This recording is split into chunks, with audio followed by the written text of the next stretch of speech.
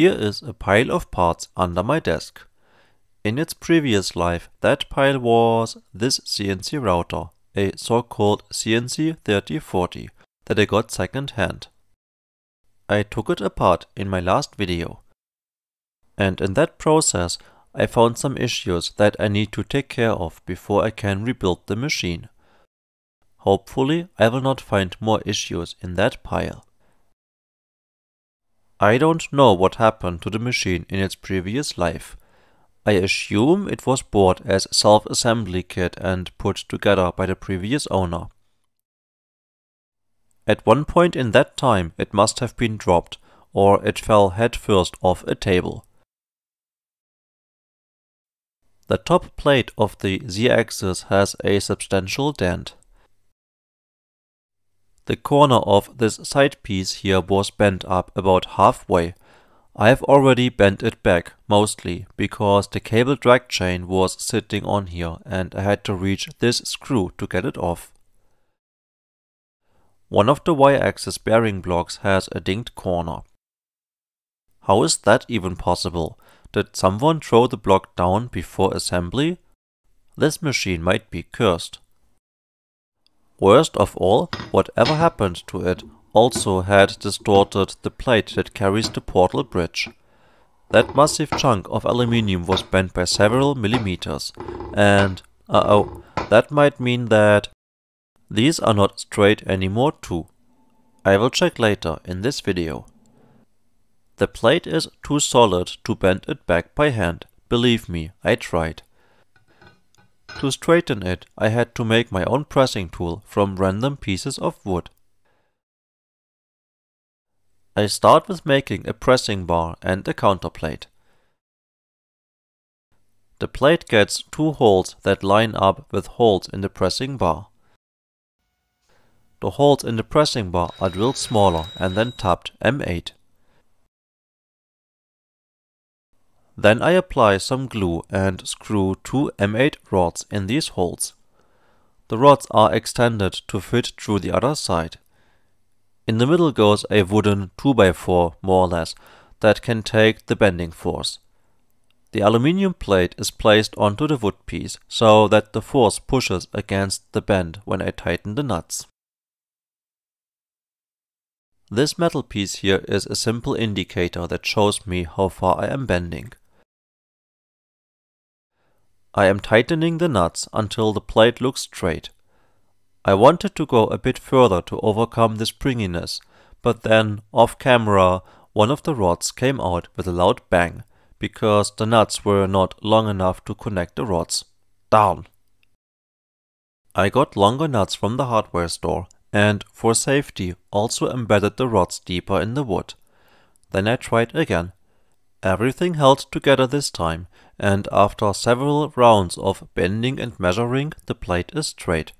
Well, almost. There is still a bend of about 0.1 millimeters, but I will just not tell anyone. Now that the plate is straight, I wanted to make it stiffer. There are a bit more than 25 millimeter height clearance here that I can work with. I got a 24 by 5 millimeter thick strip of aluminium in the hardware store and cut off a piece for each of the sides. For the next step, I align the side strips precisely using some 3D printed 6mm riser blocks. Each piece gets 5 3mm holes drilled. Then I use super glue to attach them to the edge of the plate.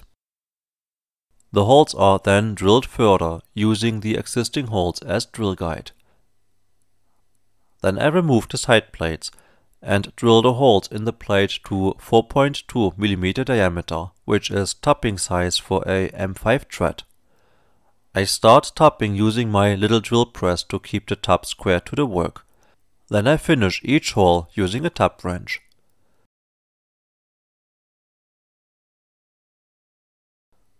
The side plate holes are drilled to 5 mm and get countersinks to make space for the screws. A test fit of both sides shows me that everything will go together correctly. Then I roughened up the surfaces with sandpaper, applied a generous amount of super glue and screwed the plates together for good. According to my very scientific measurement method, the plate is stiffer now.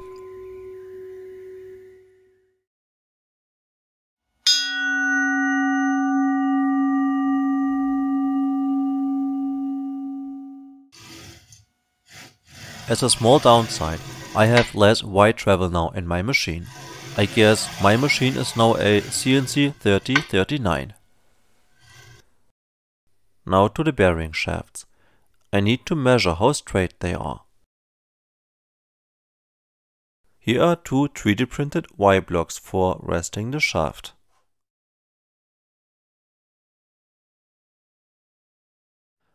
I place one of my new old dial indicators in the middle, so that the plunger is pushed in a little bit by the shaft. When I now turn the shaft, any height difference is shown on the indicator. This is the first Y-axis shaft. It has a height difference of about 0.05 of a millimeter from the lowest to the highest point. That means that it is 0.025 millimeters out of straight. That's about 1 thou. That's pretty good, I guess. The second Y-axis shaft is a different story though. From lowest to highest point it has a difference of 0.15 of a millimeter. The shaft is 0.075 millimeter or 3 thou out of straight. I don't know yet how bad that is or what to do with that, honestly, but I think the machine might really be cursed. I also checked the condition of the X-axis shafts and they're both fine. But one thing that I noticed when I took the machine apart last time was that the sled for the Z-axis is rattling. That sled sits on the two X-axis shafts. I don't know whether you can see this in the video, but this piece is rocking back and forth by more than 1/10 of a millimeter.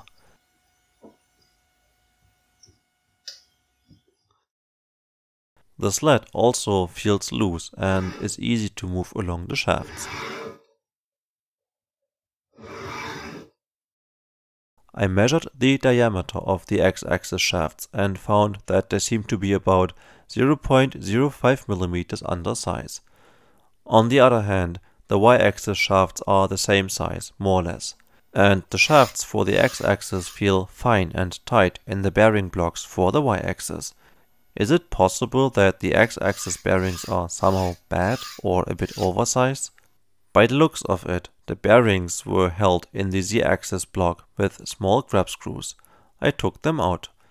To my surprise, none of the bearings was moving even a tiny bit when I tried to push or pull them out.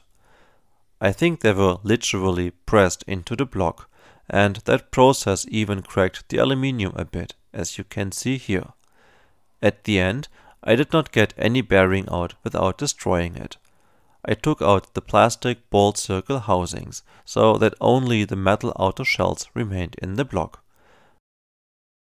Then I heated up the block with a torch and drove the shells out with a hammer and a chisel type thing. After apologizing to the poor aluminium block, I sanded away the burrs that were left by my brute force and got new bearings. After the bearings had arrived, and to my even bigger surprise, they also did not fit in the holes. They went in a bit with slight violence and then got stuck. I could press them all the way in, probably, but that feels just wrong. The aluminium block clearly has a production error, and I guess the previous owner solved the problem with a hammer. Great, this thing is definitely cursed. Well, I guess I stop here, for now. My plan for the next video is the following. Step 1. Either finding a new 16mm bearing shaft, or trying to get that one straight, somehow. Step 2. Trying to get the new bearings to fit in the block without brute force. These jobs are going to be interesting, but maybe I can lift the curse. See you next time.